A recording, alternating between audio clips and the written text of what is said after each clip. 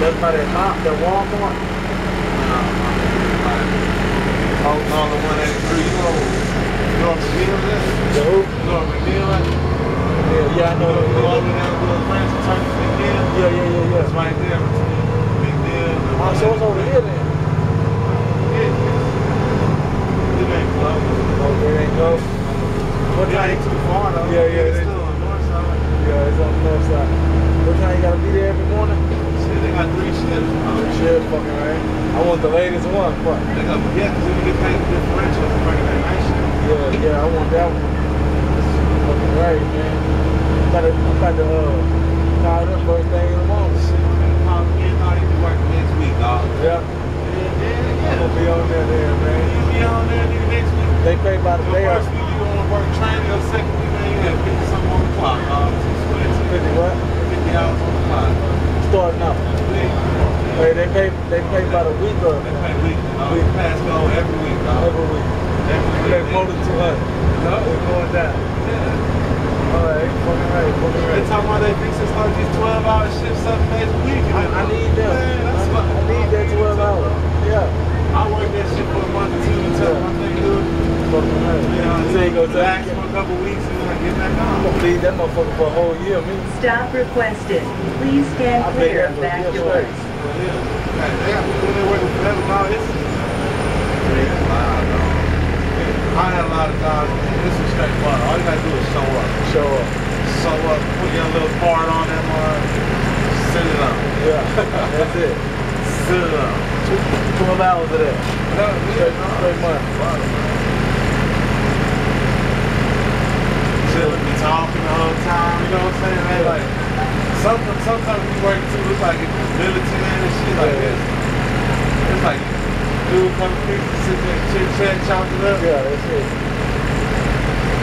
They got dress code and shit. Yeah, where I work, I got a dress code. Yeah. Can't wear no metal or nothing, so when they give you this stuff, you know what I'm saying? Nothing.